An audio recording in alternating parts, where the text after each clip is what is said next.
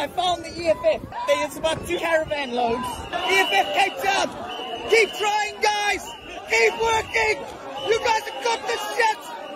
I'm sure Ramaphosa's terrified. Take him down. Yes. Amandla, fighters, Amandla.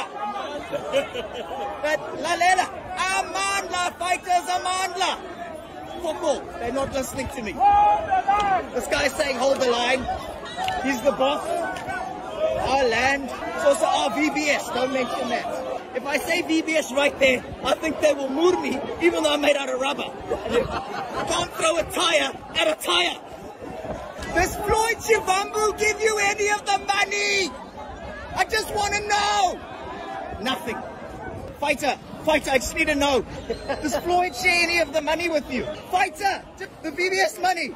It's not answering. Are you Kabecha?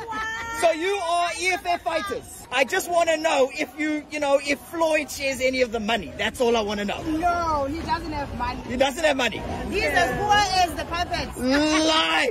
That's actually quite poor. I'm not going to lie. Jokes aside, do you think Ramaphosa will actually step down after this? Of course he will step down. You are smoking some good dacha. You did to Zoom. Everyone. One more thing. Can you ask Julius to nationalize Louis Vuitton, please? Louis Vuitton for everyone. Hey, how do you get the police to come immediately? You want to know? You don't phone and say you're being burgled. Tell them the EFF is having a protest. You guys will be there immediately. They're not laughing at that joke.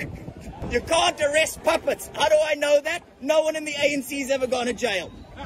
Look at all those police cars. I think there are more policemen protesting today than there are EFF fighters. But if a shack fire happens, you're screwed. Good luck phoning them then. What is the difference between the ANC and the EFF, do you think? No difference. The EFF shut the country down once a year. The ANC shut us down twice a day. It's called load shedding. The national shutdown has been a massive success in spite of the police arresting 87 EFF members and 26,000 tires. The tires are out on bail. Have a great day, my darlings. Bye.